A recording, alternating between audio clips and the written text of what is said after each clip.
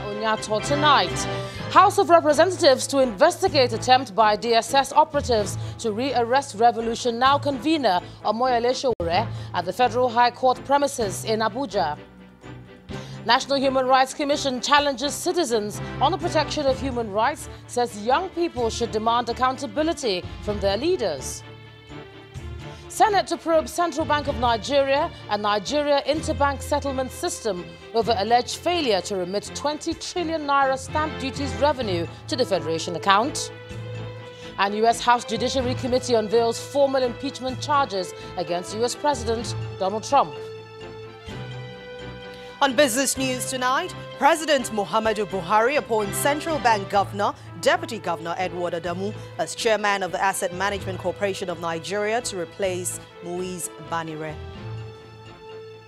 And on sports news tonight, reigning European champions Liverpool FC scale Salzburg hurdle to reach the knockout phase of the UEFA Champions League. Today directed its relevant committees to investigate the invasion of the Federal High Court by the Department of State Services in the bid to re-arrest Mr. Omoyele Sowore, the convener of the Revolution Now protests. The matter was raised by the minority leader Ndudu Elumelu, who described the incident as an abuse on the sanctity of the courtroom. The lawmaker alleges that the invasion can be seen as one arm of government attempting to overpower another, which will spell doom for the country's democracy. Our correspondent Terry Ikumi reports. The Speaker of the House of Representatives arrives for Tuesday's plenary to a rather scanty chamber. After adopting the vote on proceedings, a motion of urgent public importance on the need for the House to investigate the alleged invasion of the Federal High Court by the Department of State Services while trying to re-arrest Revolution Now protest leader Omoyele Sowore is raised by the minority leader. The House is concerned that the men of the civil society claims that the unidentified masked man are agents of the Department of the State Services, DSS. A situation where one arm is seen to be overpowering another in the cause of dispersing her duties will definitely spell doom for the separation of powers as enshrined in the Constitution. If a law is passed, the House mandated committees on national security, judiciary and human rights to investigate and report back in 2 weeks. Those in support of the motion as amended, please say aye. Those against, please say nay. The ayes have it. Meanwhile, a bill sponsored by the Speaker and 5 other lawmakers on the need for budget discipline and accountability scales second reading, just as the lawmakers issue an ultimatum of 31st December 2019 for ministries, departments and agencies to refund all unspent budget funds to the National Treasury. Ordinarily, under Finance Control and Management Act, unspent money is supposed to be returned. But indeed, constituency money meant for political that are not spent were not spent. They were retained by MDAs and spent illegally through violence and augmentation. The House also sets up an ad hoc committee to investigate the amount of unspent constituency project funds not remitted in the last 10 years. Another bill which scales second reading is for an act to alter Section 7 of the 1999 Constitution and ensure that local governments are no longer under the control of state governors. This bill will not just only do or give the authority for the election of chairman, but at the same time, it will stop the issue of caretaker committees, caretaker chairman, administration that most of governors usually use it to do what they want to do. A bill for an act to separate the office of the Attorney General of the Federation from the Minister of Justice also passes through second reading. Terry Ikumi, Channels Television News. Meanwhile, the National Human Rights Commission is asking young Nigerians to stand up for their rights and demand accountability from the nation's leaders. The Executive Secretary of the Commission, Mr. Tony Ojukwu, says young people should be empowered to stand for their rights. He was speaking after a rally to mark the 2019 International Human Rights Day in Abuja.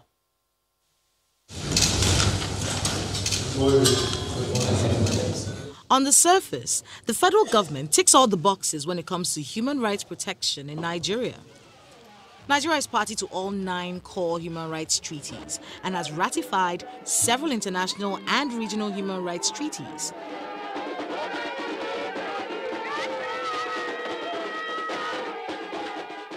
In its 2018 report, Human Rights Watch published a long list of human rights violations in Nigeria, including Boko Haram insurgency, bandits, communal violence, and excessive use of force by security agencies. They also included illegal detention, gender-based violence, and freedom of speech. The European Union wants the federal government to take action to address the situation. The European Union stands very firm on the principle. Our fundamental values, as laid down in the Universal Declaration of Human Rights and the Convention, the European Convention of Human Rights as well. And as I've stated before, we find that it is important in any democratic society for people to be able to participate as long as they seek peaceful means to voice their opinion. This is a crucial component of any democracy. According to the United Nations Population Fund, 28% of Nigerian women aged 25 to 29 have experienced some form of physical violence since the age of 15. And 3 million women in the Northeast region need gender-based violence protection and response. The Human Rights Commission is insisting that young people must stand up for their rights in the country.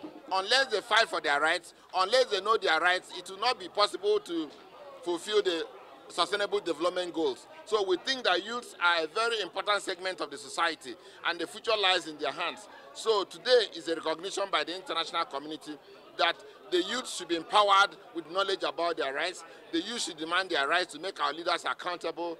And if a citizen commits an offense, the law enforcement agents are entitled to try the person. But they must try the person within the law. They must respect the person's dignity. The Constitution says that every citizen is innocent until proven guilty. A law enforcement agent should not proceed as if somebody is already guilty before it is sanctioned by the court. That is our issue with Showering. The federal government insists that it upholds the rights of every Nigerian, but the statistics suggest otherwise. And as the call for the protection of rights continues, it appears the current government is facing the heat, particularly with the recent cases of alleged human rights violation and disrespect to court orders. More Nigerians are asking the federal government to stand by its promise to protect the rights of everyone and respect the independence of other arms of government. The federal executive under my watch will not seek to encroach on the duties and functions of the legislative and judicial arms of government. That was President Muhammadu Buhari's promise to Nigerians in 2015 when he assumed leadership of the nation. Will become the standard of political conduct in our country. Today, Nigerians are holding him to account on those words, especially in the wake of recent allegations of human rights abuses, disobedience of court orders and illegal detentions.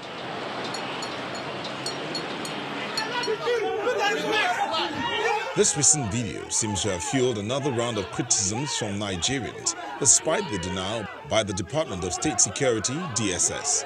But the president's aides are not taking any of these allegations on the abuse of human rights to heart. As far as this country's law enforcement is concerned, that video was an orchestrated drama piece. It was drawn up in order to get the same kind of attention that is getting. Retired Colonel Sambo Dasuki, who's been in custody since December 2015, despite being granted bail by 4 different high court judges in Nigeria and the ECOWAS court. The leader of the proscribed Islamic movement in Nigeria, Ibrahim El-Zakzaky, and his wife Zainat have also been in detention since 2015, despite being granted bail by a federal high court in Abuja. The court ordered their immediate and unconditional release and fined the federal government 50 million naira for the incarceration of the duo. But despite that, El-Zakzaky and his wife have remained in custody.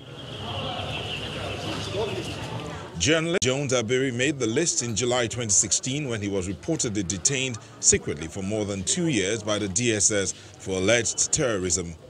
He was, however, arraigned before a magistrate's court in 2018 But no evidence was presented to the court and the case was thrown out while a separate court ordered the government to compensate Abiri with 10.5 million naira for violation of his constitutional rights.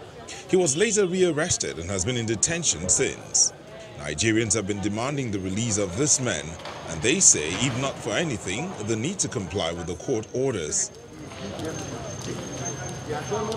The president may also be held accountable for that promise, as Nigerians wait anxiously for him to walk the talk by ensuring the enthronement of the rule of law and for him to listen to grievances of fellow Nigerians, as he has promised. Now, to discuss the promotion and protection of human rights in the country, I'm being joined live from Abuja by a senior advocate of Nigeria, Professor Yemi Akinsheye George. Thanks a lot, Prof, for joining us on the news at 10. I mean, like you see there... Thank you very much. Thank you. A number of issues have been raised, but how concerned are you about Nigeria's human rights track record today? Are you worried?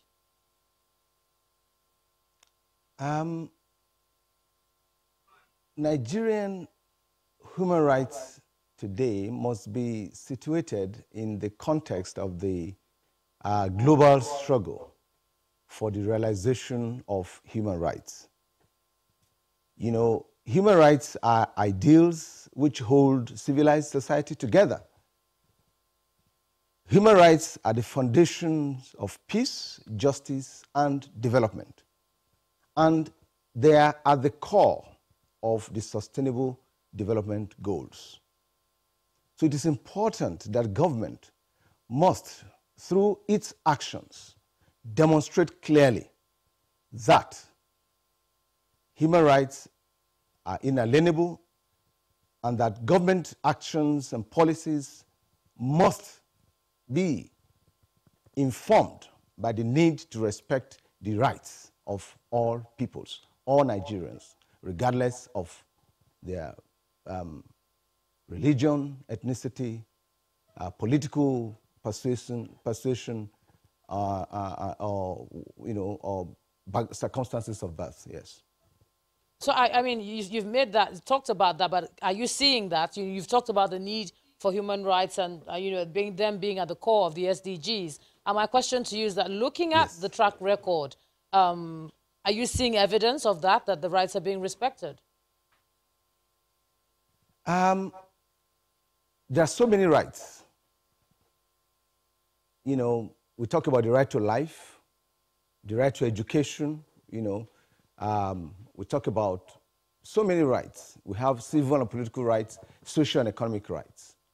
There are some aspects of rights in Nigeria that appear, to be threatened. For example, the right to demonstrate, the right to express yourself through public demonstrations. But other rights, such as the right to education, in fact, even right to education, because if you look at the theme of the 2019 Global Human Rights Day, it's about youths standing up for human rights. But so many youths do not even have access to education. So it is important that if I could only interject at this point to just bring you back to one of the rights that we were actually looking at today, for instance, the right to be granted bail. If you look at the judiciary being an instrument essential for the protection of that right, you found, pronouncements being ignored. Should the judiciary be looking to do a little bit more to ensure that that right is protected? Quickly, Prof.